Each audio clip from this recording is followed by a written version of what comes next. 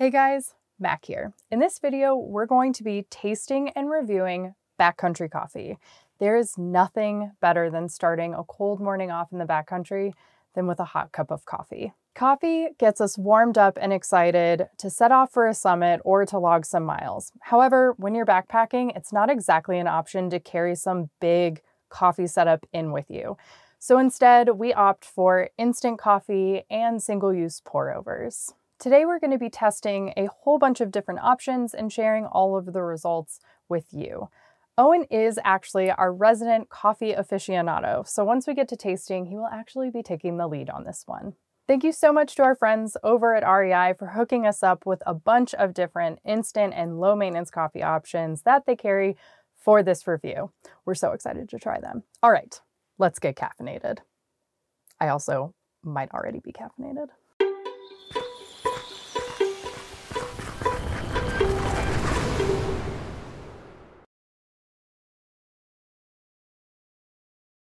Before we dive into our taste test, I did quickly want to take you through our cooking setup that we carry with us for making coffee and meals in the backcountry. We've been using this MSR Win Pro 2 for the last couple of years now. We actually picked it up just before hiking the John Muir Trail, and we really like it because it packs down to be really small. It's very efficient on fuel, and then with this little dial, you get really nice flame control. For pots, we use this ever-new titanium set. We purchased it again before doing the John Muir Trail with the intention of heating up water and cooking for 3 when we were hiking with Owen's mom. A set of this size is a bit overkill for just Owen and I. However, we've continued to use it a lot because we love backpacking with friends. And when we carry this, they don't have to bring an additional setup of their own because it gives us the ability to cook for 4. I have fallen in love with this pots and pan set because the titanium construction makes it incredibly lightweight. And conveniently, the lid also makes a cap for the whole setup, and the MSR Win Pro 2 perfectly nests inside the pot, thus the whole system takes up less space in my pack. When we're wanting to travel with a more size-appropriate cook setup, we will use the Jetboil.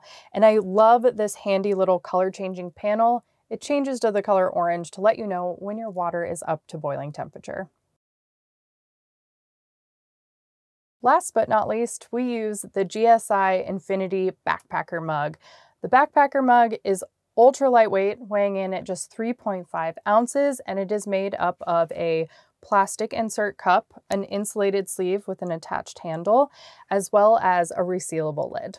The cup insert is multifunctional in that it is graduated and gives you measurements in cups, ounces, and milliliters. We really love that feature because you can perfectly portion out your water that you need to make a beverage or a backpacker meal.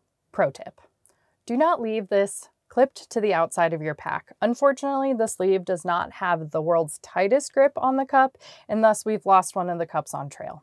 Please don't make the same mistake that we did. All right, enough chit chat. Let's drink some coffee.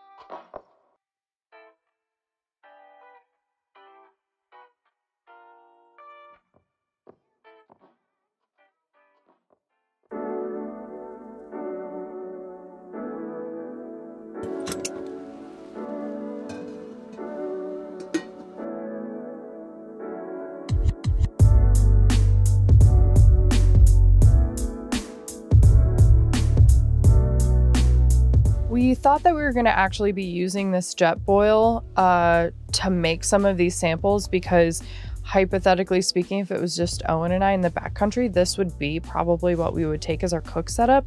However, when I went to use the first pour over, I found that the way that the water comes out, it just falls out and you have no control over it. And so most of the water was not going into this very small opening of the pour over system, and it was kind of just falling down the side of it.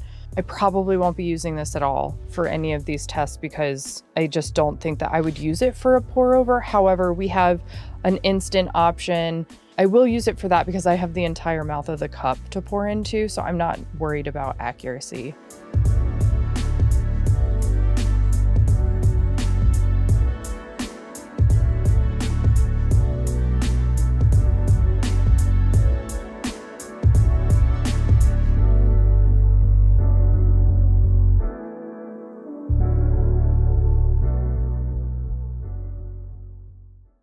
All right, so we've got 5 backcountry coffee options here. All are two are instant, 3 are pour overs, and we have one that is kind of a mix. It's not just coffee, it's got some like added bonuses. Let's start with that one actually because it doesn't have a lid. So this is the Laird Superfood InstaFuel. It has some MCT oils in it if you're into that sort of thing. It's gluten-free, dairy-free, vegan, paleo, non-GMO, and soy-free. And it's a coconut-based creamer. So it's still an instant coffee with the coconut creamer on the inside. It's like obviously a coconut creamer in there. It's got that like kind of coconut-y aftertaste, but I really like that. I find personally when we're on trail that I prefer, if we're having an instant coffee, to have a mix like this with a creamer in it. I'm not the biggest fan of the instant coffee flavor, and so it disguises it. I think it's really good. Yeah, I think that it's obvious that there's a lot of fat in it. It's got 10 grams of fat per serving. And yeah, it's got a coconut flavor. It's a little bit oily because of all that fat and oil, but yeah, it tastes fine. I think that those extra calories and fat are very helpful when you're hiking. Yeah, doing long distance type stuff. All right, that one's awesome. Shall we move on to our next instant, truly instant? Yep. So this is the instant coffee that actually tastes good by Alpine Start right here. So this one we made 8 ounces of coffee out of the single sachet, and it's a medium roast. It doesn't have the obvious instant coffee flavor that you usually get with instant. Oh, whoa. It's not particularly strong in flavor either, though. It's like sort of just, it's unoffensive. I would call that very unoffensive, but I am surprised, like genuinely that flavor, that instant coffee flavor is not there. Mm-hmm. Yeah, I'd certainly drink it. And I think that what I really like about these is actually how tiny the little packets are. But this is pretty true to form, I would say, for like an instant coffee. Oh, it says you can also drink it cold or mix it in with milk. We would never have milk on trail, but could be nice to have it cold like in the afternoon or something as a pick-me-up. Solid. Yeah, I would call that super solid. I'm super impressed that it doesn't taste like a traditional instant coffee. Yeah, it's faintly there, but it's not strong at all. Yeah, it doesn't punch you in the mouth. So our next one we were using as our label, so it got a little wet in the process, but this is the Kuju Coffee Single Origin Papua New Guinea Pour Over System. So it actually comes with a single-use little pour-over guy. So this will be the first of the pour-overs. First of the pour-overs. We have 2 single origin, and then we've got a blend. All by Kuju. Ooh, this one smells like real coffee. Yeah. There's definitely something to those pour-overs. It makes you feel like you're getting a real cup of coffee. It's really hot still. Yeah, it is really hot. I'm like thinking I might want to like take the lids off some Unsheath these bad boys. Yeah, it tastes more like a regular cup of coffee for sure. No complaints on that one at all. If we were having that in the backcountry, that would be delicious. That feels fancy. Yeah. That feels like really, really fancy. I hope I didn't just burn my tongue and cannot taste anything for the rest of the time. Yeah, this one's got like a lot more sweetness that the others haven't. Obviously this one, the Laird, had sweetness, but it had sweeteners in it. This one is just coffee and it's got nice sweet flavors. Yeah, so it says it has notes of maple syrup, red oak, and dark chocolate. I kind of tasted berries, but my tongue is a little burnt now, so yeah. Well, who knows? I'd say that one is That's a winner. Super solid so far. Up next, we've got another Kuju single origin. This one's from Ethiopia. Thank goodness this one's not as hot. Yeah. This one is really bright tasting. It's got a lot of nice flavors. Maybe my tongue's burnt because I don't think I'm tasting that. Yeah, I'm not sure. I'm not getting a ton. I think that this one might just have been brewed a little too cold, and I'm not getting a ton. That's funny because I really feel like I'm getting more flavor out of that one than this one, just because this one's so hot. I'm sure when this one cools down a little bit, that being said, I might take the lid back off because I kind of want to circle back to it. Yep.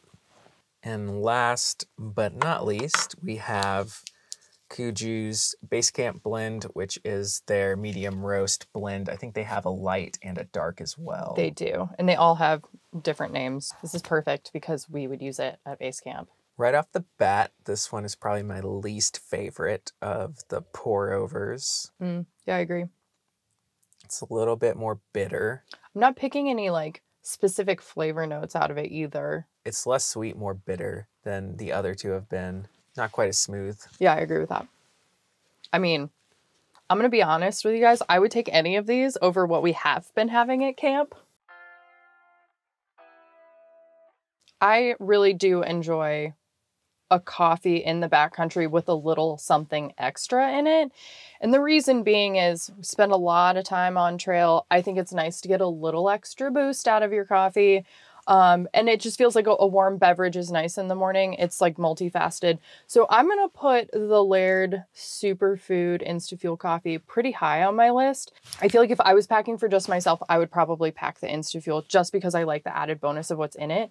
But as far as like the best cup of straight coffee that's up here is the Papua New Guinea for sure. I think that after tasting cups of pour over coffee and then coming back to the instant coffee, like I had a hard time with it. Even though I will say that this is one of the better it is the best tasting instant coffee I've probably ever had. So I'm going to go number 1, just because personal preference, on the Laird Superfood. Number 2 on the Papua New Guinea Kuji pour over. Number 3 is the Ethiopia pour over. Number 4 is the Base Camp blend pour over. And then back to the Base Camp, or this is not the Base Camp, but the Alpine Start instant coffee in last, unfortunately. Although I feel like I'm impressed still with it. And the fact that I've never gotten any enjoyment maybe out of instant coffee.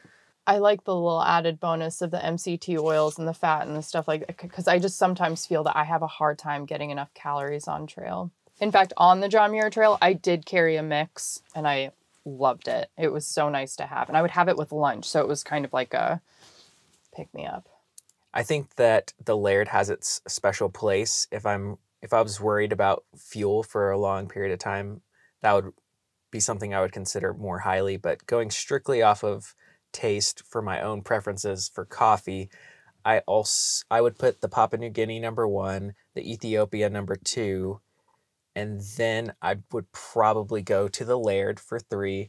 I'd go Alpine Start 4, and this Kuju number 5. Whoa. And my reasoning being that the taste difference between these two, to me, is a lot less. And the convenience of the instant and lack of trash gives it the leg up over the Kuju Base Camp, just for me. Whoa. Can I revise mine? So astute.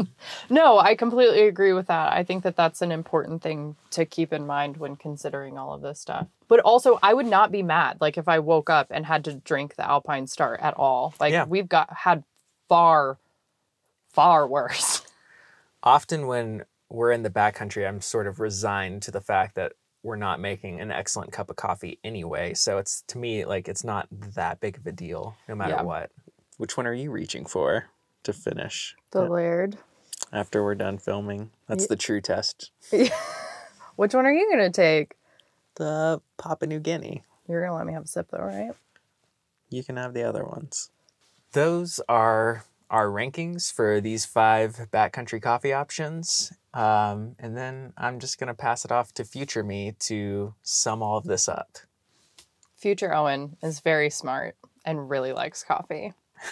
So does current Owen. There you have it, everyone. Just so you can see it again, here's how we ranked the backcountry coffee options. If you're interested in any of the coffee we tried today, they're all available at REI, and we've got links to them in the description of this video down below. We'd also like to mention that we'll be reviewing a slew of different coffee brewers in an upcoming video to find out which one is best for car camping, overlanding, van life, whatever you want to call camping in or by your car. So keep your eyes peeled for that. Until then, we hope you found this video helpful. Thank you so much for watching, and we'll see you down the road. Control and titanium set. I have sorry. Make a meal or a I was so close. I will join you on your quest to get hyped. I feel like we're gonna levitate through this day. I'm actually really stoked that we have like this much left of it. It's actually one of the things I thought about when I was going to be on camera. Was my glasses are probably filthy. Still filthy. Let's listen to some filthy man tell us about instant coffee. Okay.